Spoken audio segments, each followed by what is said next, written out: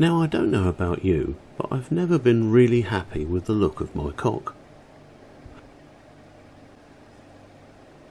Don't get me wrong, I still think it's a stunning locomotive, but the black plastic valve gear just looks wrong, and when compared to the real thing, you can see why.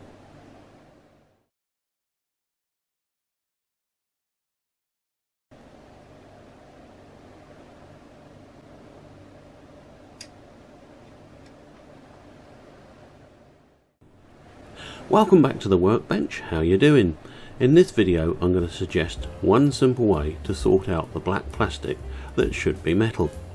Comparing the model with the real thing shows we have several rods that should be shiny metal and only 3 parts that should be black.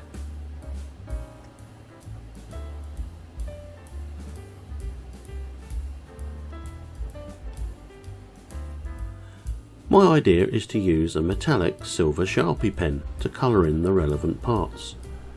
Let's begin. Carefully follow the line of the rods.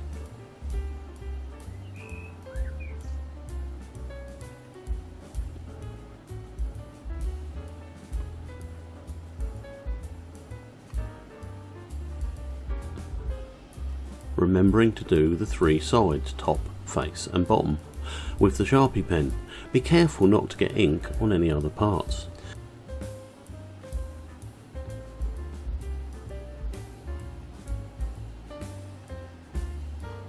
It may be necessary to stroke the rods twice or more to get an even coverage.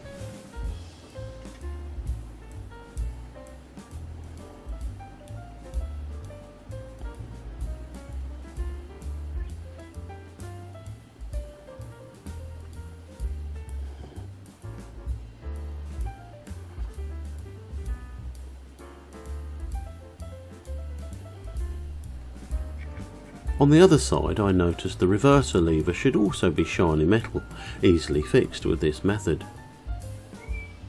Now both sides are done, set the loco to one side and allow the ink to dry.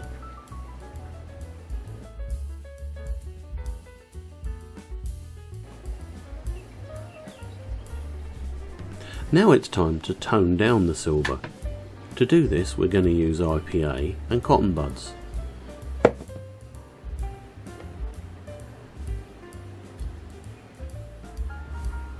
Very slightly moisten the cotton bud with IPA.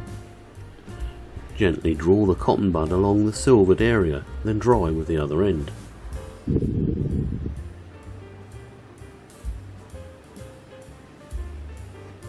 Take your time. If you find you take off too much, simply reapply. If there are areas where the silver should not be, just allow the IPA a little bit more time and remove it.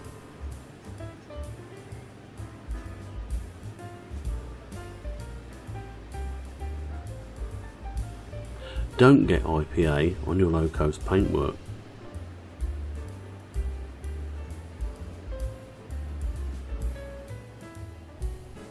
Now the Cock of the North is looking like the specially turned out engine she no doubt was.